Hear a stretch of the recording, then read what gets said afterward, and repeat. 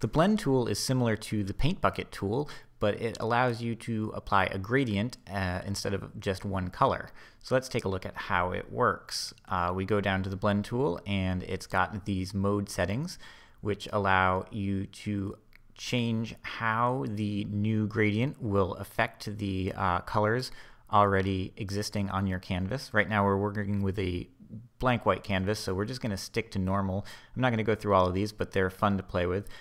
They can change the affect the colors already existing in a number of ways by adding to them, lightening them, darkening them, giving you the difference of colors, affecting the hues and saturation, things like that. So we'll just stick with normal for now. And then we've got the opacity slider. This is just the colors that you are adding in your gradient. If it's at 100, they will be solid. If you turn it down, they will be partially transparent based on what you set it to. Now let's get to the gradient. We've got the gradient here. This shows you what your gradient will look like, and it gives you the name here. You've also got the reverse option, which will simply reverse the gradient. And then you've got this edit button, which will open the gradient editor. Now I found that when I use GIMP and I open the gradient editor this way, it actually won't allow me to edit the gradient. So what I do is I come down here to this gradient window, which if it's not open, you can open it in your Windows drop-down menu, and I will right-click and add a new gradient. And now with this new gradient, I'm able to actually edit it. So we can right-click here, and we can set the left endpoint's color, like so, or we can use the foreground color, let's say, and we can right-click and we can set the right endpoint's color, and let's call that the background color. And now we've got this gradient, which will change if I change my colors. We've also got this arrow in between that controls the flow of the gradient. And if we want to make the gradient more complex, we can right-click and we can split the segment. We can split it at the midpoint, or we can split it uniformly. There's a few options. The gradient editor can be a little bit confusing, but you just have to play around with it. If you split it at the midpoint, you've basically created two gradients, one right after another, by double-clicking, or maybe just single-clicking over here. This blue bar will now only edit this. And now you can right-click and you can change the right color type to the background color. And you'll see that there's a sharp line here because as the right endpoint for this gradient, it's set to the background color, but as the left endpoint for this gradient, it's set to the foreground color. So to smooth it out, we're going to have to change the left endpoint color to background color, and then we'll make the right endpoint the foreground color, so we've got a gradient that flows from orange to purple and then back. So that is one gradient. Let's actually make this a little bit different, and we'll set the right endpoint color to a fixed color, and we'll make that fixed color, let's say this green. So now we've got a little bit more complex gradient. So now we've got that selected, we can close that.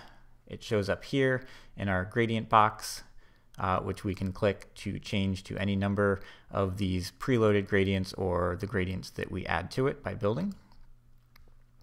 If we simply click and drag, when we click, this first point will represent the left color in our gradient, and as we drag, it shows how wide the gradient will be.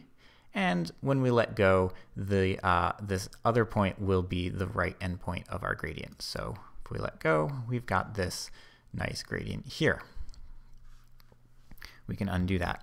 If we were to drag it out much wider, you'll see the gradient gets spread out a lot more. There's a number of options here in terms of how the gradient can be laid out. That's the linear. We've also got radial, which will give you a circular effect.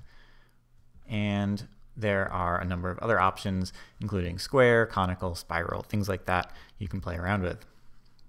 Now, let's undo this. We've got the repeat pattern, and we've got it set to triangular wave. It's actually usually defaulted on none, in which case, let's change this back to linear. in which case everything beyond the left endpoint and the right endpoint will just be solid color. But if you set it to sawtooth wave, it will repeat the gradient one right after another, so you've got the gradient repeated over and over again. And if you set it to triangular wave, it will basically repeat the gradient, but it will reverse it every other time, so you kind of get a constant gradient flowing in both directions.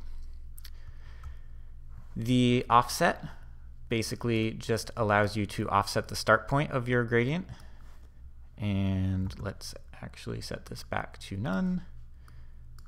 So the start point will be offset by however much you set the offset to. So we can go like this, and you'll see that our gradient actually starts not where we started drawing the line, but down here. Okay, so we'll turn that off. We have dithering. Dithering is just an option that allows the computer to, instead of only using solid colors, it will use color patterns, which basically trick the eye into seeing them as solid colors. So it basically just makes your gradients look smoother by adding additional colors to it. This works particularly well if you're working in formats that have a low number of colors, like say web colors. And then adaptive super sampling is also another option with a few sliders you can play around with that will help you smooth out the effect of your gradient. But it does take a bit of time to apply it. If we were to draw a gradient with the super sampling, you'll see that it has to process that, and then it gives us this, this gradient. So that's the gradient tool. It can be very useful for blending things in your image from one to another. So play around with it. There are a number of options available.